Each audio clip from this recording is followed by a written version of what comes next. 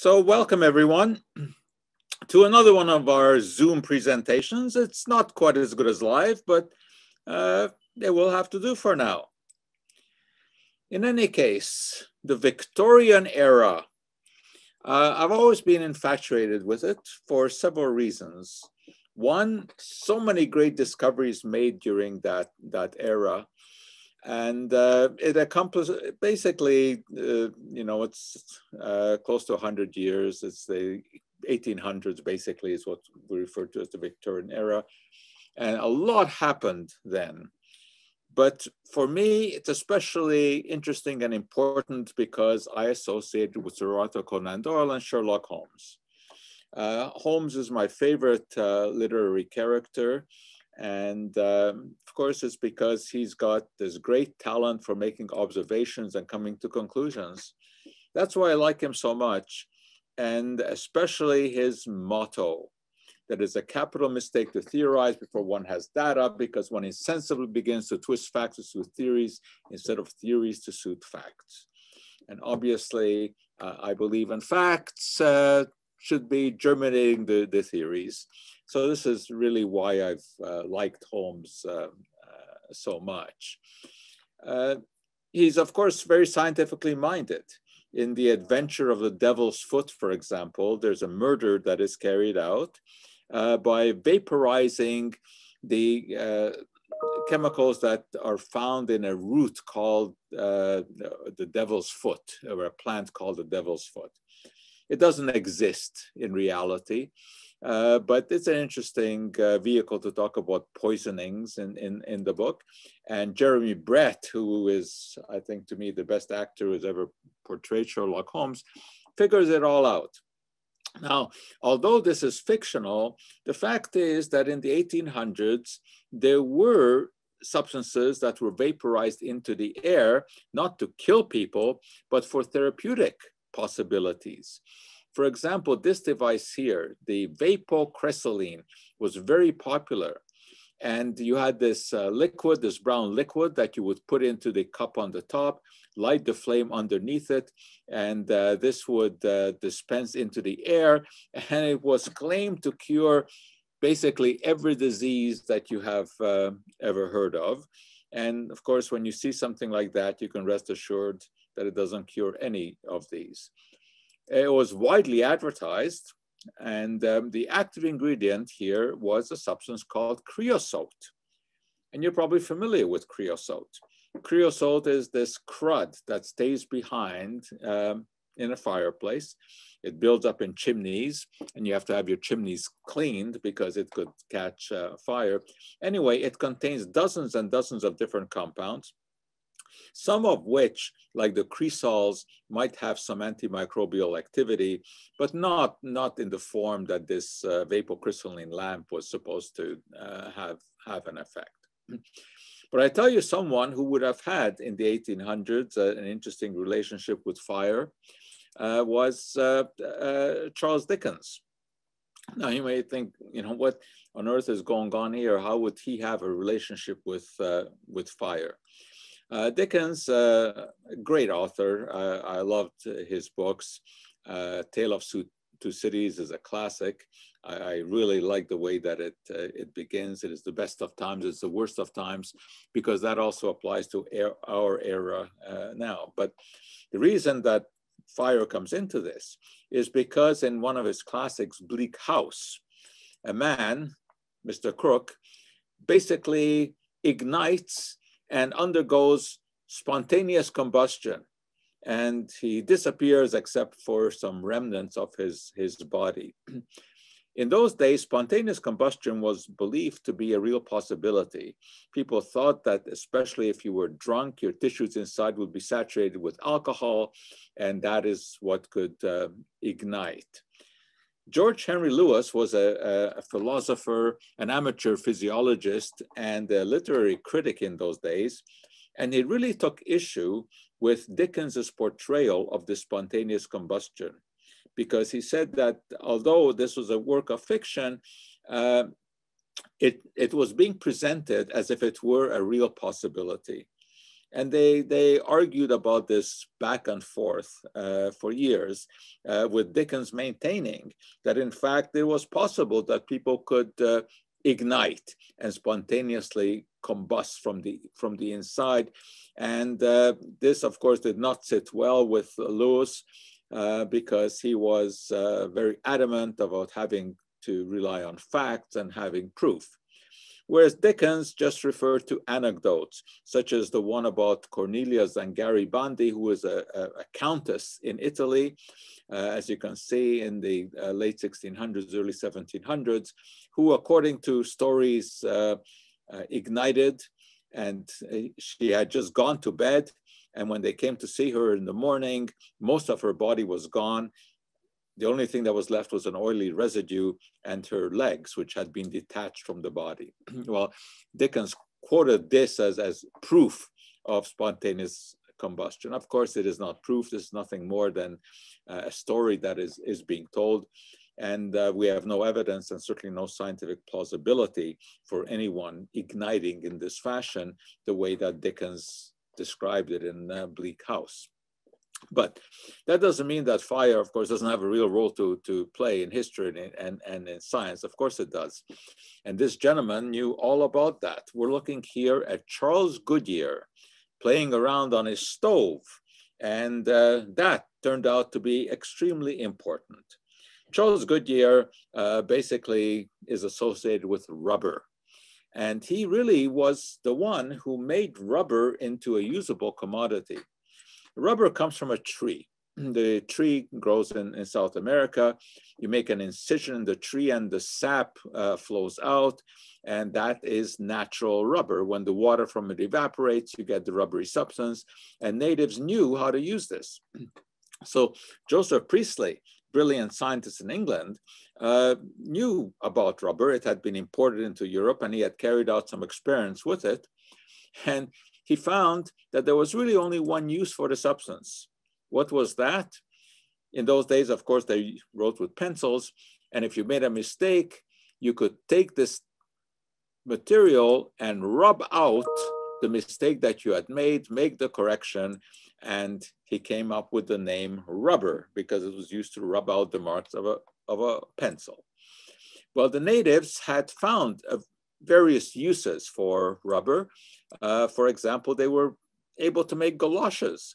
They would heat up the rubber, put their feet into it. It would then mold around the foot. And when it cooled down, they would have these primitive galoshes.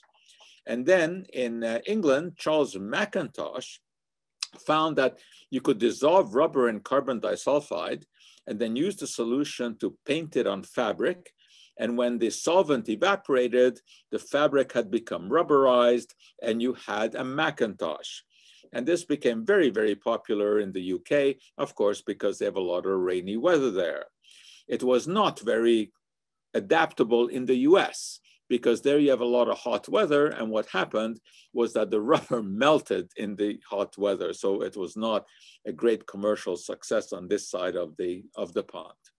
Now back to our Goodyear story and why fire played such an important role. Goodyear was adamant that he would find a way to take the naturally occurring rubber and improve it. He wanted to make it more stretchy, and he worked on this. He mixed the natural rubber with all kinds of things, even tried mixing it with cream cheese and with soup, and none of that worked.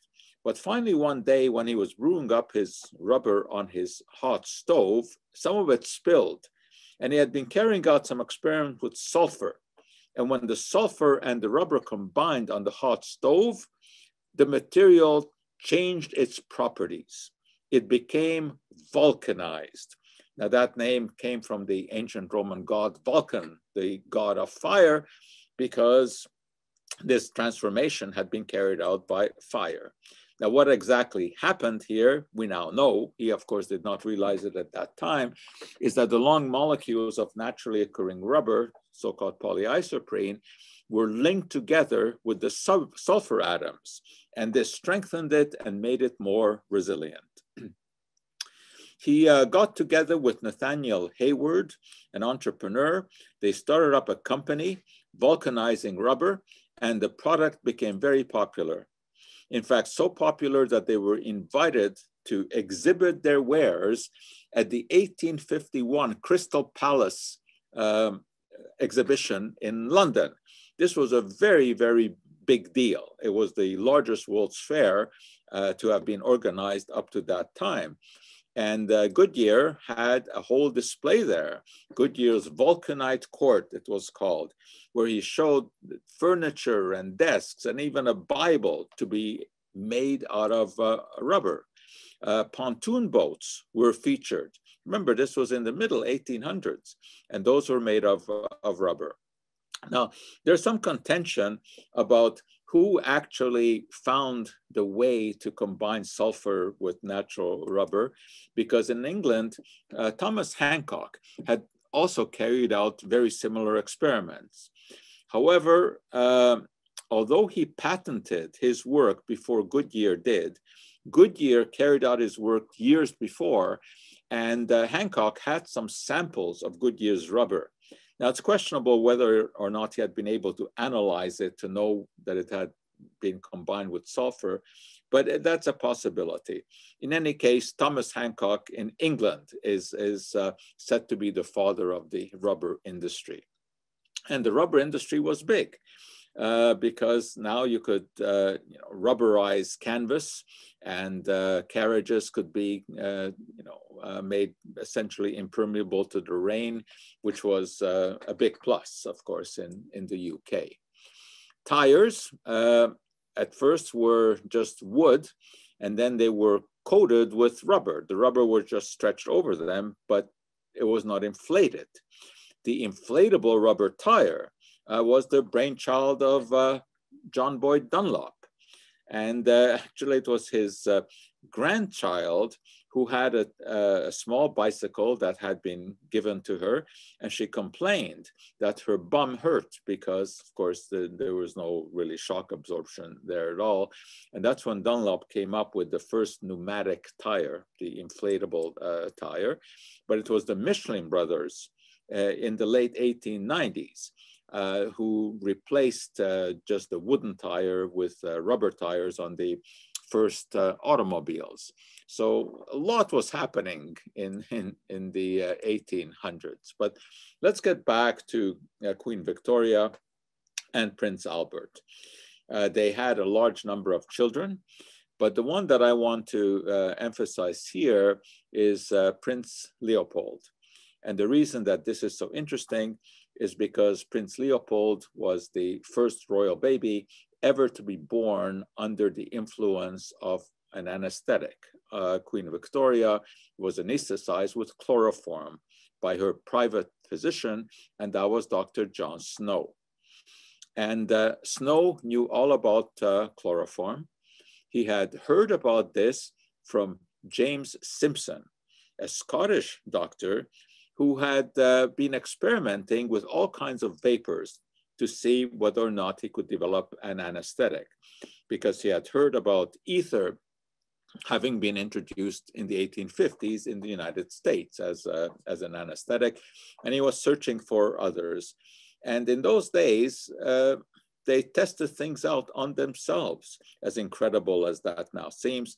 And one day, he and his friends just inhaled some chloroform and realized that it had a very strong anesthetizing effect. And he suggested this to John Snow, and Snow used chloroform on Queen Victoria when she gave birth to Prince Leopold.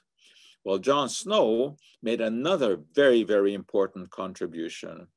And this was his basically identifying cholera as a waterborne disease.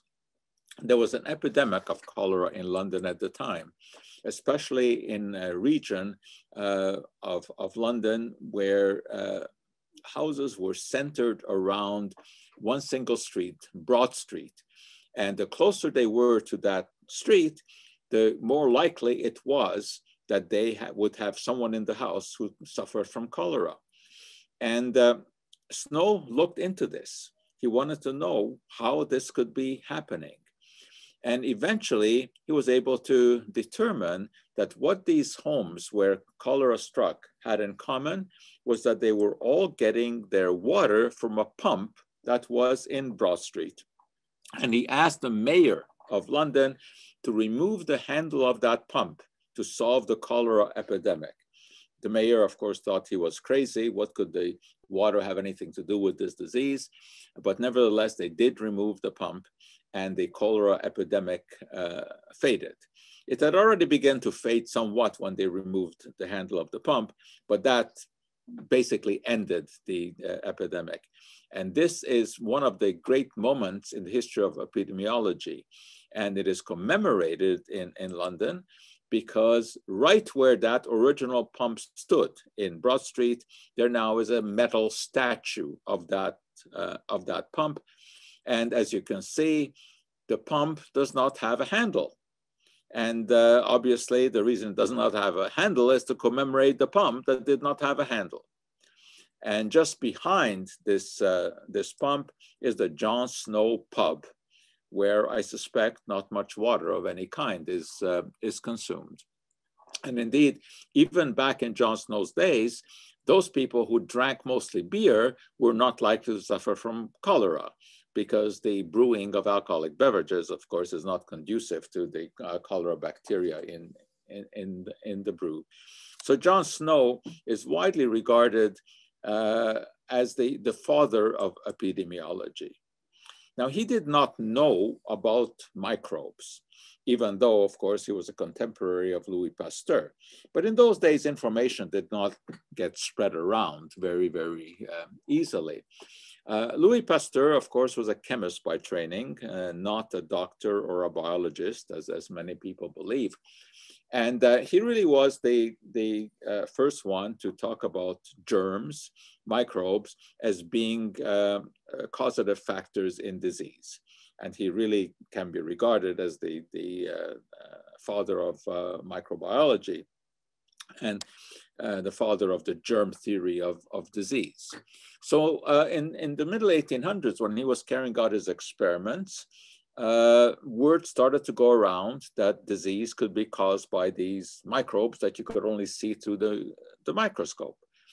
And that, of course, intrigued doctors because they had to deal with infections all the time. But of course, they didn't know what was causing those infections until Pasteur came along and suggested that microbes could be an issue. And Joseph Lister in England heard about this, and he came up with a way to control microbes in the operating room. He invented this device, which was a phenol dispenser. Phenol is a chemical that can be isolated from petroleum. And he thought that it might have disinfectant properties that could take care of Pasteur's microbes, because he knew that it was being used to treat the smell of sewage. And operating rooms in those days very often smelled very bad because of infections. And he wondered if the same stuff might not be effective against microbes. So he invented this sprayer, which would be sprayed in the operating room when they were carrying out operations. And note that in those days, they didn't have antiseptic techniques. In fact, the doctors would get dressed up in their finest clothes to carry out operations. But this was a big breakthrough, the spraying of phenol into the air to cut down on microbes. And even though, of course, you could not see those things, the evidence was there that when they sprayed phenol, the patients were much less likely to develop infections. The 1800s also was the beginning of the age of electricity. Luigi Galvani, around 1800, had discovered that severed frog legs would move when they were connected with two dissimilar metals.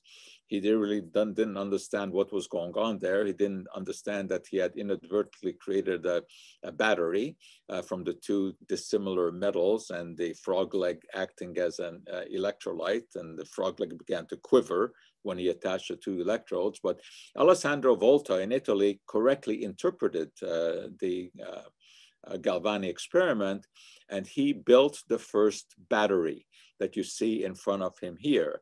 It was layers of dissimilar metals, mostly silver or copper and zinc, which were separated by paper impregnated with salt. That was the electrolyte, and this produced a current. Of course, this was really the beginning of age of electricity, the first time that electricity could be generated at will.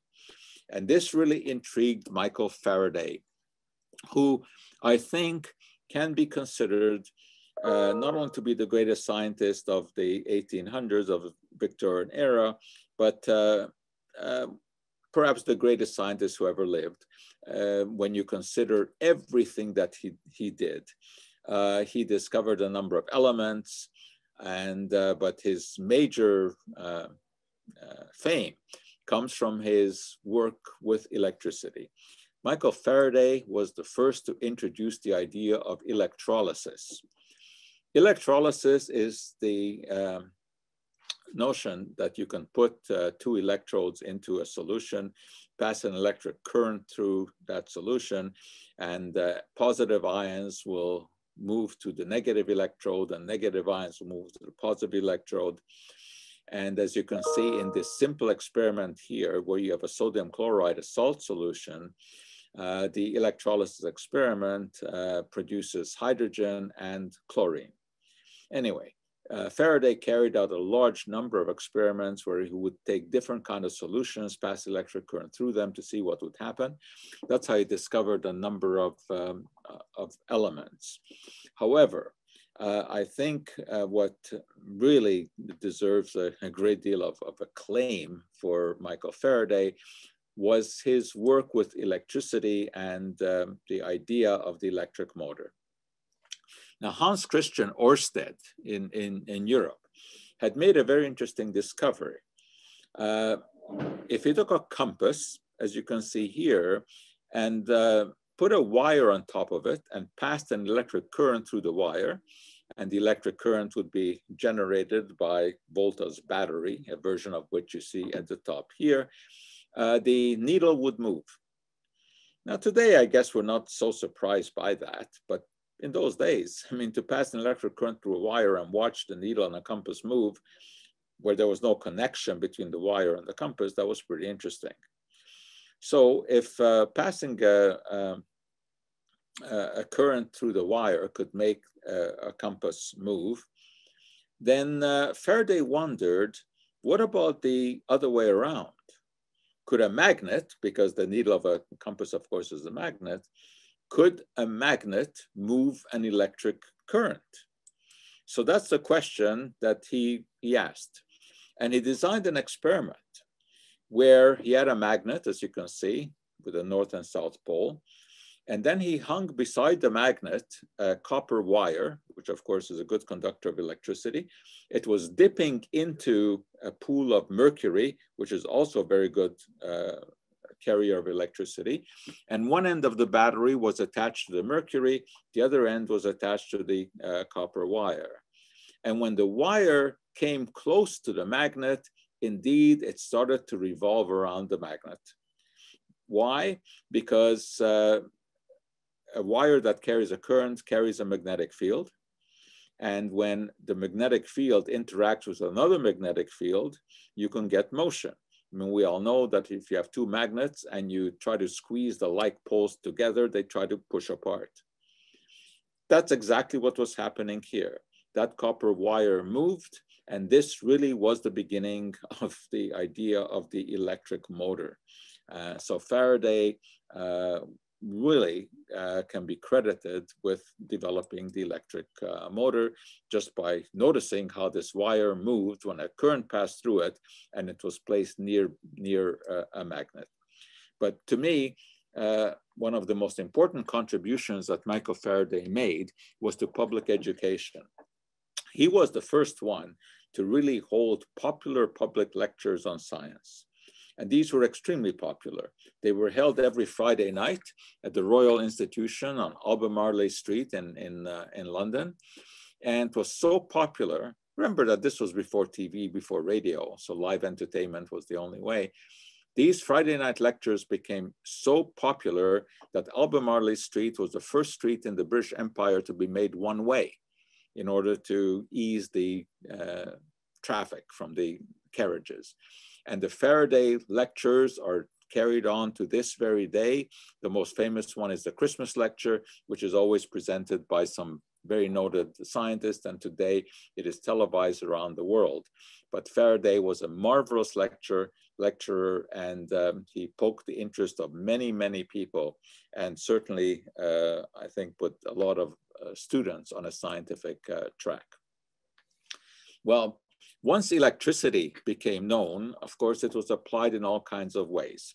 Sir William Crookes, a physicist, found a way to take an evacuated tube, a vacuum tube, and pass an electric current through it. And he didn't know exactly what was happening here, but he saw that when he put a cross, as you can see inside of the tube, and he put a phosphorescent screen behind that cross, the cross would block whatever kind of rays were coming out of the cathode, of the negative electrode. He really didn't know what to make of this, but it turned out to have an interesting spin-off, because J.J. Thomson, an experimentalist, worked with the so-called cathode ray tube, or the Crookes tube, and discovered that these invisible rays that were going from the cathode to the anode were little pockets of energy that he began to call electrons. And now we know electrons are fundamental particles in all matter. It was interesting how the charlatans jumped on this, because anytime that you have sort of a new development, they try to take advantage of that. So these Crookes tubes, or discharge tubes as they were called, were sold as sort of wondrous treatments for all kinds of disease. Obviously, they didn't really do anything, but they sure look good.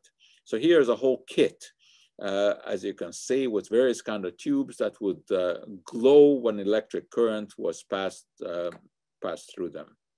And it was while experimenting with one of these tubes that Wilhelm Röntgen made a very interesting discovery. He had some photographic paper in a drawer, and he was playing around with this cathode tube. And when he looked inside the drawer, he saw that the film had been exposed because these invisible rays that were coming out of this tube, X-rays as he called them, X because he didn't really know what they were, and X is the mathematical symbol for an unknown. But these X-rays, of course, turned out to have a very, very important function. And here is the first X-ray that Röntgen ever made, which was of his wife's hand. And as you can see, she was wearing a ring. So the X-rays exposed the photographic paper, except, of course, where an object was put on top of the paper, because the bones blocked the X-rays. So this is what gave the amazing image. And Röntgen eventually received a Nobel Prize for this discovery. Prince Albert, who was Queen Victoria's husband, was a huge promoter of science. And he was despairing because he didn't think that English science was quite at the place where it should be. And that's because he had heard Justus von Liebig, who was a very, very well-known professor of chemistry in Germany. And he had heard him when he was on a lecture tour in England, where Liebig, with his German superiority, said that England is not the land of science. There's only widespread dilettantism. Their chemists are ashamed to be known by that name because it has been assumed by the apothecaries, who are despised.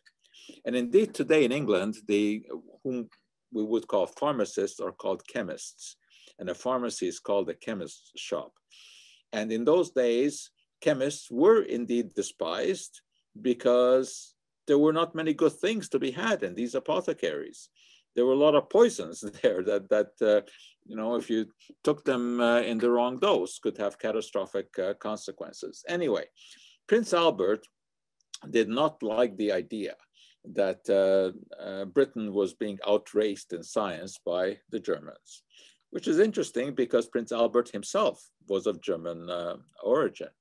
Anyway, he decided to do something about this. So he invited Professor August Wilhelm Hofmann, who at that time already was a very well-known professor in Germany, to come to England and to found the so-called Royal College of Chemistry, where top-notch students would be invited to be educated specifically in chemistry. And this was not done before at that time in England. Education was very sporadic when it came to science. But this establishment was to concentrate on chemistry. One day there was a knock on the door from a 16-year-old boy, William Henry Perkin, who was too young to be admitted as a student to this prestigious Royal College. But he had become enamored of chemistry as a boy. He had read about chemical experiments, he had carried out some at home, and he decided that this really was for him. So when he heard about this Royal College being established, he wanted in, but he was too young to be a student. But he begged and he begged, and I guess he must have been very persuasive, because Hofmann said, all right, well, you can't come in as a student until you turn 18, but you can come and help some of the other students. So he came in sort of as an assistant, and he turned out to be very good. He was able to do much more than just wash glassware. He started to help with chemical reactions, and he had very good hands. He had good intuition, and he did far, far better than anyone could have imagined. But he was also very inquisitive, and constantly was asking Hofmann to give him something more challenging to do. Now, at that time, there was a great need for quinine. Quinine was the only drug that was effective in the treatment of malaria. Malaria is a terrible disease. It is carried by a mosquito. It's actually a parasite that the mosquito carries in its blood. And when the female mosquito bites someone, it can transmit this parasite, and that causes malaria. Terrible disease. It comes with high fever and very high death rate. Quinine was able to curb this disease. The trouble is that quinine was very hard to get. Quinine comes from the bark of the cinchona tree that grows in South America. And it was introduced into Europe by the Jesuits, who had heard about it or learned about it from the Peruvian natives when they were trying to convert them to Christianity. And they introduced it back to Europe, where it was called either Pope's powder or Jesuit powder, because it was introduced by the Jesuits. But the problem was that there wasn't enough of this, because it was hard to get enough of the cinchona bark back to Europe. So August Hofmann wondered whether or not it might be possible to reproduce this natural product in the laboratory. Now, that was pretty ingenious in those days because they didn't know very much about chemical synthesis. They were able to determine the chemical composition of matter. So Hofmann had been able to determine the carbon, hydrogen, nitrogen, oxygen ratios in quinine. But of course, they didn't know anything about how these atoms were joined together. They didn't know anything about molecular structure. But Hofmann knew that when you took coal tar, the tar that was left behind when coal burns, you could extract from that a chemical called aniline, which to him had a chemical composition that was very similar to quinine. However, it didn't have any oxygen. So his idea was that if you could take aniline and react it with an oxidizing agent, something that would add oxygen, then you could make quinine. Now today, we know that this was an absolute impossibility. aniline and quinine are very, very different in terms of their molecular structure, but they knew nothing about molecular structure in those days. So hindsight, of course, is always 20/20. So Hoffman had the idea of using an oxidizing agent, reacted with aniline, hoping to get quinine. In 1856, when the Christmas holidays rolled around, the school was going to be shut down. And young Perkin asked Hoffman to give him something that he could do at home. He didn't want to be without chemistry for 2 weeks. So Hoffman said, sort of, just off the top of his head, why don't you go and try to oxidize some aniline, see if you can make quinine? So young Perkin took him at his word. He went home, he took his chemicals, he took some aniline, he tried various kinds of oxidizing agents, but all he got was different oils and cruds. The biggest problem was always how to clean his glassware.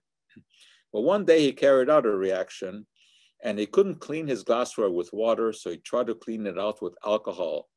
And when he added the alcohol, all of a sudden, the solution turned into a beautiful new color that he had never seen before. In fact, nobody had ever seen before.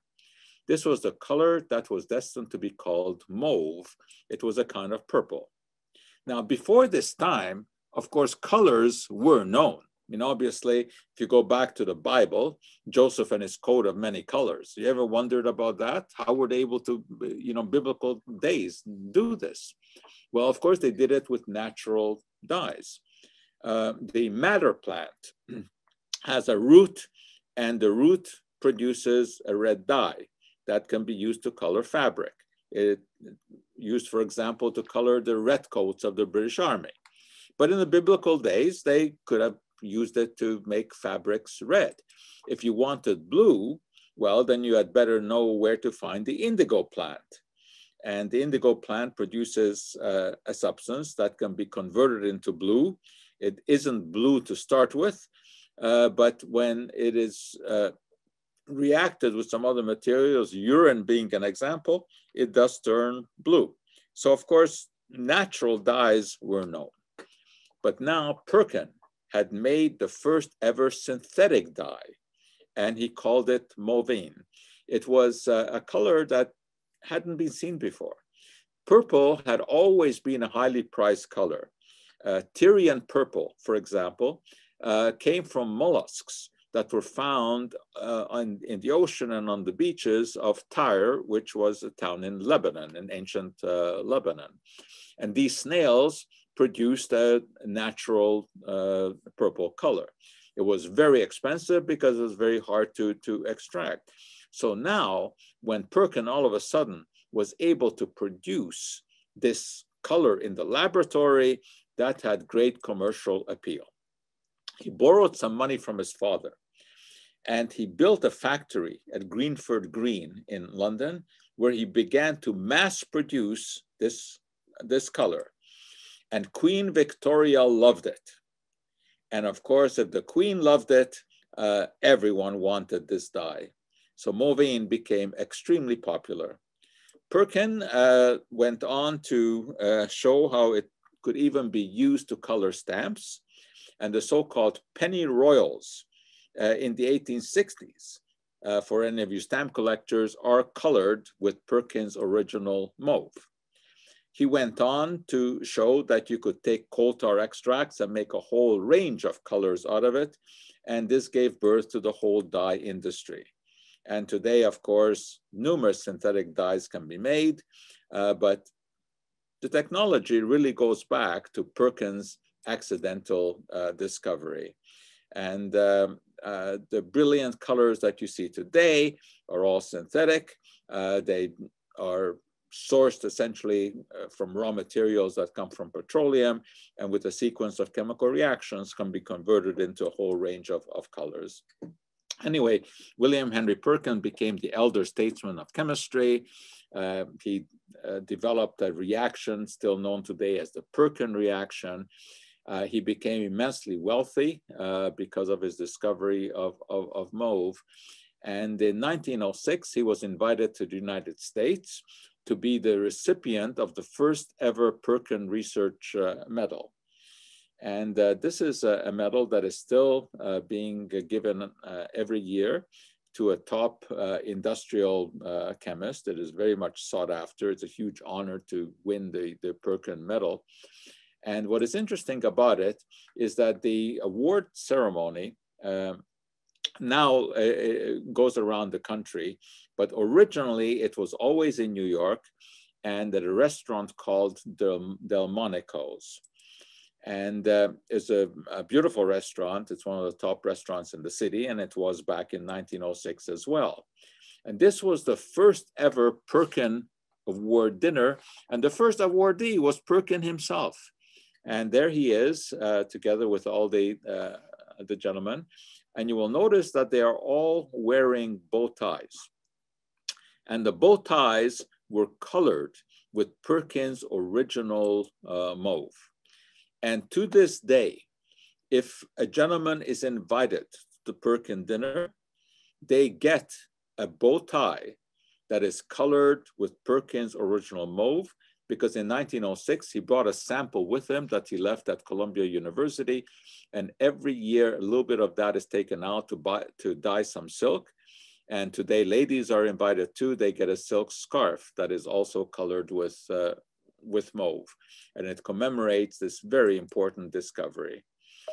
Pretty soon, there were all kinds of companies, of course, that were selling aniline dyes, as they were called, because the original discovery had been made from aniline.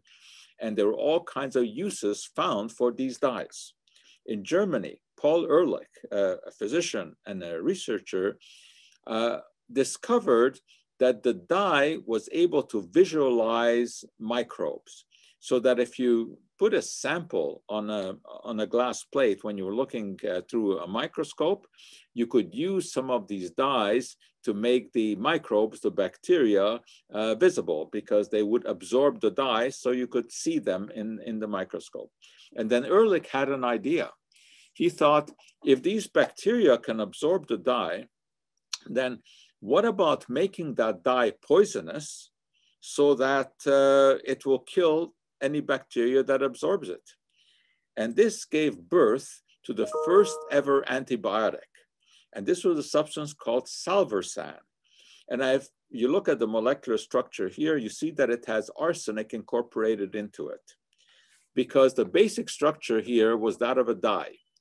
But what Ehrlich did was he incorporated arsenic into the dye because he knew the dye would be absorbed by bacteria. And indeed, the idea worked. So the arsenic was lethal to the bacteria. And arsenic, as we know, of course, can be a very, very poisonous substance. And it was used in those days, not only to visualize or to kill bacteria by means of salvarsan, it was also incorporated into dyes, because you can make various kinds of dyes with arsenic compounds. And you could make beautiful, beautiful colors, especially one called Paris green, which was made with arsenic. And in the Victorian era, this became very, very popular, even though it was very difficult substance to work with. But I mean, that was a problem for people in the industry who worked with it, because you would get all kinds of lesions playing around with arsenic. However, the green color that was produced was very, very impressive. And the Victorian era is also often called the green era. Now, not green in the sense that we talk about today. Today, when we use the term green, we imply that it is something that is non-toxic or biodegradable. In those days, they talked about a green era because of the widespread use of the green color. It was used to color furniture fabric. It was used to color carpets. It was used to color wallpaper.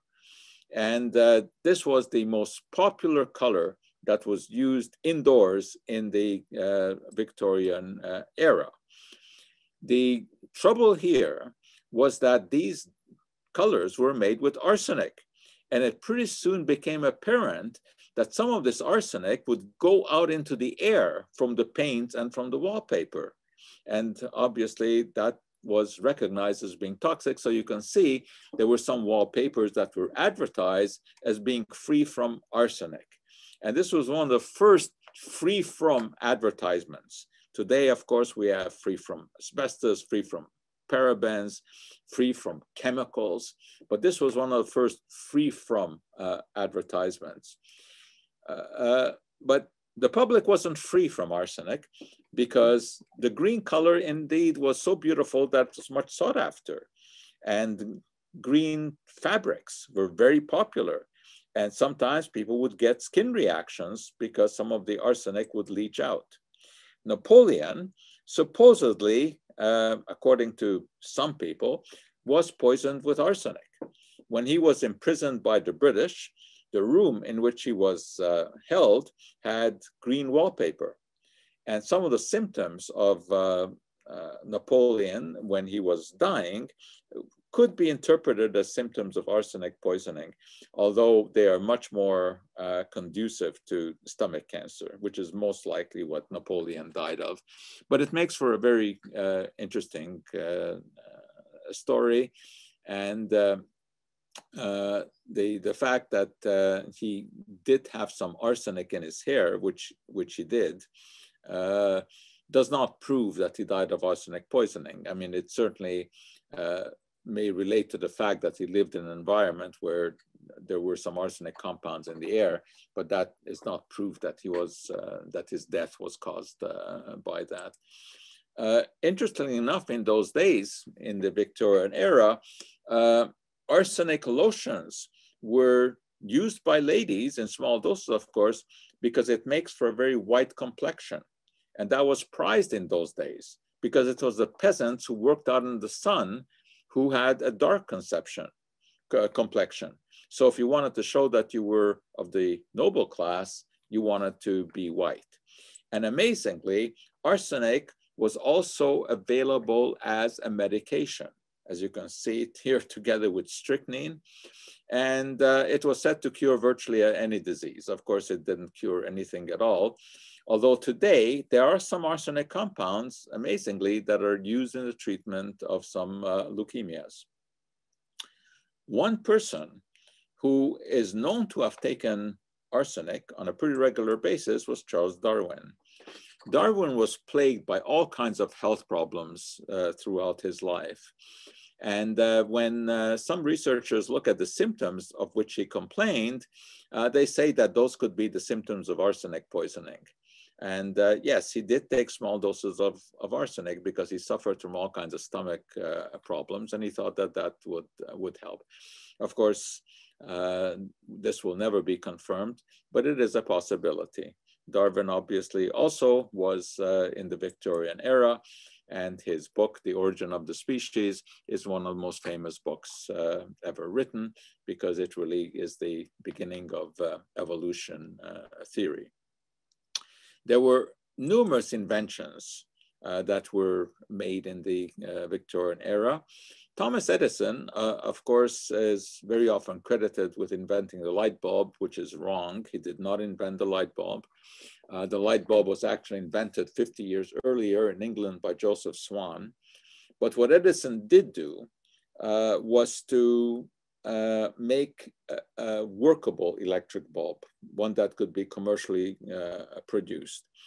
And he did this with blood, sweat, and tears. He was really an engineer at heart, not a scientist.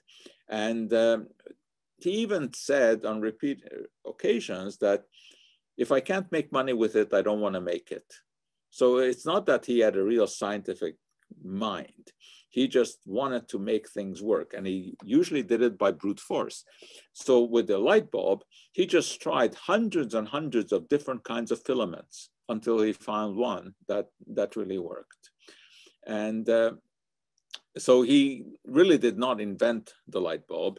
The only thing that Edison really invented, he had many, many patents, but most of those were just things that he adapted or brought to made an improved version, whatever.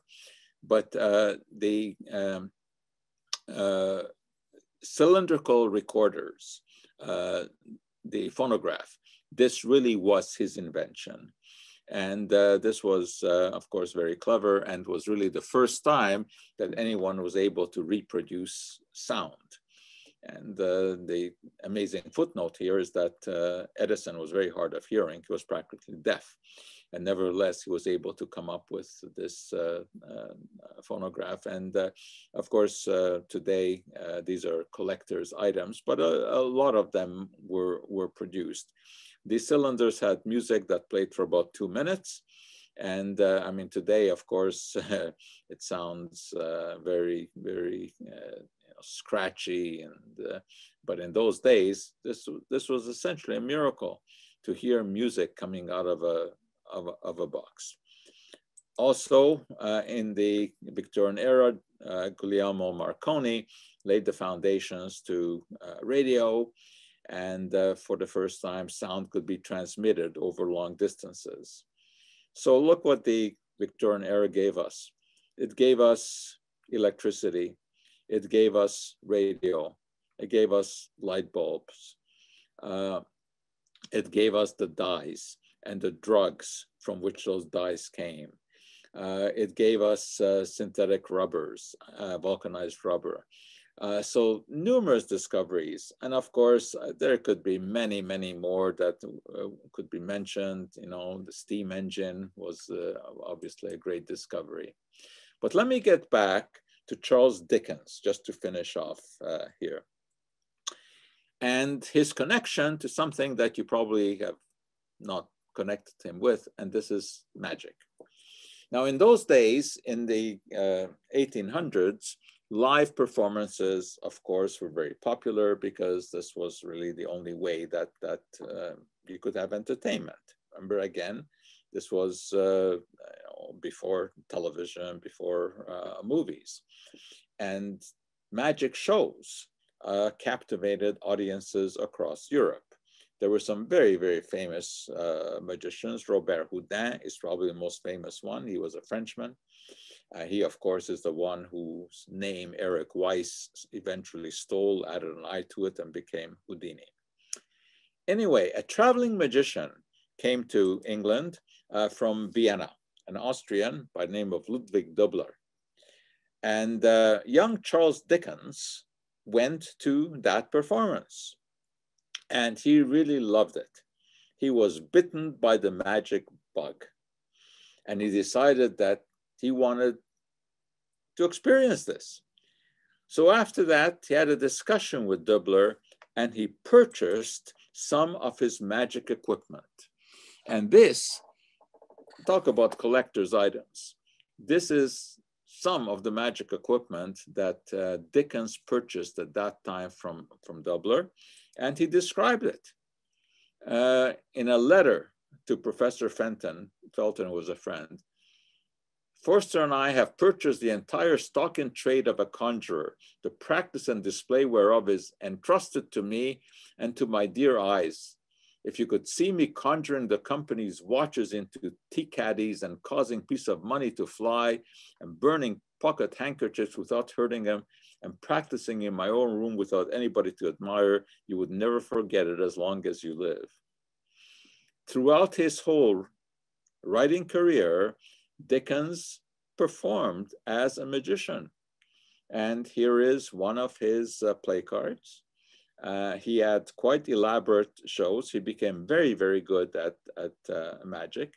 And he was happiest when he was able to perform and entertain his audiences. There are books that have been written about Dickens and his magic and about the tricks that he performed. And it's very interesting to look into this because this is not a side of Dickens that most people would be familiar with. And you can learn about all the effects that he carried out. And one of his favorites was the burning book or the burning handkerchief, which once the flames had been extinguished, was none the worse for wear. And this is an effect that I've performed on many an occasion. Usually do it with money, burning money. And it's actually very simple to do. all you need is a mixture of water and alcohol, and you dip the whatever you're going to burn, whether it's a book or currency, you dip it into the water alcohol solution, and then you can set fire to it. The alcohol will burn. Alcohol is volatile, it will evaporate and it will catch fire, but the water will keep the rest of it cool. And you can time it such that if you put just the right amount of alcohol and water and set fire to it, and the alcohol burns off, it will also take some of the water with it. The water will evaporate, that is heated up by the burning alcohol. And if you time it just right, you are left with the money or whatever else you had set fire to dry, and none the worse for wear.